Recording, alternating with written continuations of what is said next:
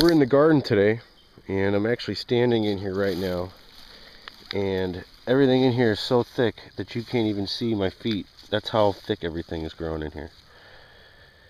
So here's some corn with some bean trellises already growing up it, some bean vines. But yeah, everything's growing great. So good that we're actually going to be harvesting some stuff today.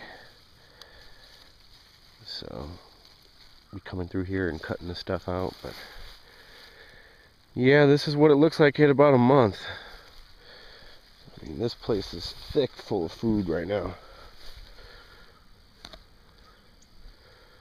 Sunflowers are already getting huge. They're already past my knee right now. Tomatoes are doing great. They're all just mixed in.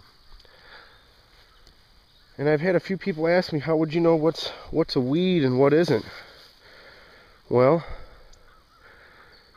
the weeds really don't have a chance in here.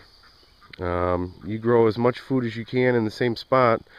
You might have to change some of the things that you grow, but you know, a living cover crop, all you do is you throw seeds down, cover it with straw, and harvest. That's it. And some of the weeds that are growing in here, look at the beans are in the way, is lamb's quarters and amaranth. Well, we're already growing a whole bunch, but if you can see it, that's what that little plant is right there. That's lamb's quarters. And it's all over in here, along with clover. Let's see if I can walk in here without stepping on something. But if you look down there, there's a bunch of clover growing down here. So that's all beneficial. I wouldn't pull those out because the clover fixes nitrogen. In the lamb's quarters, I grow lamb's quarters. It's full of calcium. This stuff, it's like tree spinach. It's just like spinach. Same family as spinach, actually, as a matter of fact.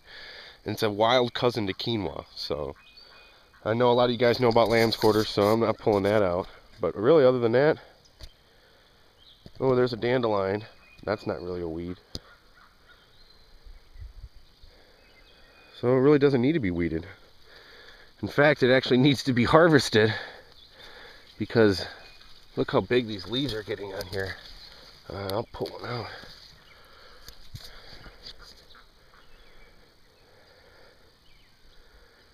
Those are tasty greens right there. There's some radish. Nice radish leaf. And some of the amaranth.